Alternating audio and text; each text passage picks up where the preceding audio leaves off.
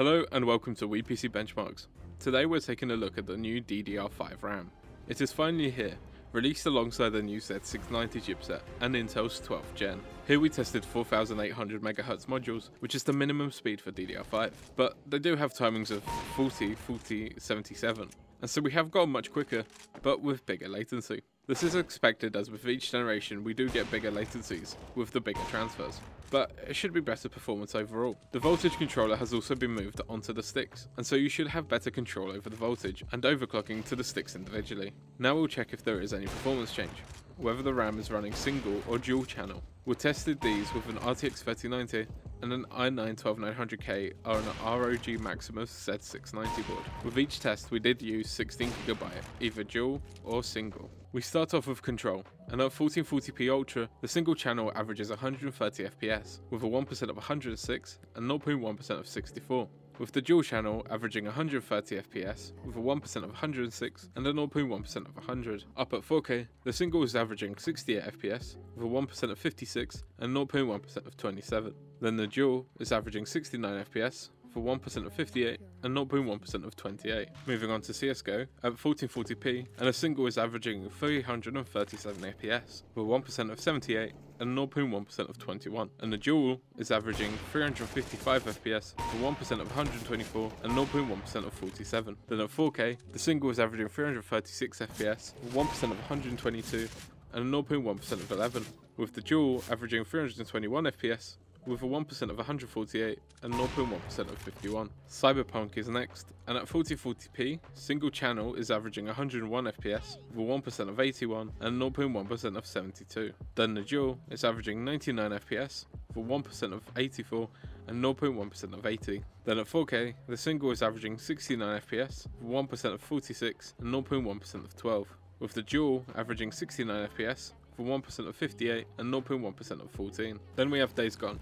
and at 1440p, the single is averaging 151 FPS, with 1% of 71 and 0.1% of 34, with the dual averaging 142 FPS, with a 1% of 87 and 0.1% of 59. Then at 4K, the single is averaging 91 FPS, with 1% of 63 and 0.1% of 45, with the dual averaging 84 FPS, for 1% of 64 and 0.1% of 43. Moving on to Far Cry 6, at 1440p, and the single is averaging 87 FPS, for 1% of 43 and 0.1% of 34, with the dual averaging 96 FPS, for 1% of 51 and 0.1% of 41. Then at 4K, the single is averaging 65 FPS, with 1% of 36 and 0.1% of 31, and the dual is averaging 66 FPS, 1% of 46 and 0.1% of 35. Next up is Gas Station Simulator, and at 1440p, the single is averaging 121 FPS, with a 1% of 72 and 0.1% of 31, with the dual averaging 125 FPS,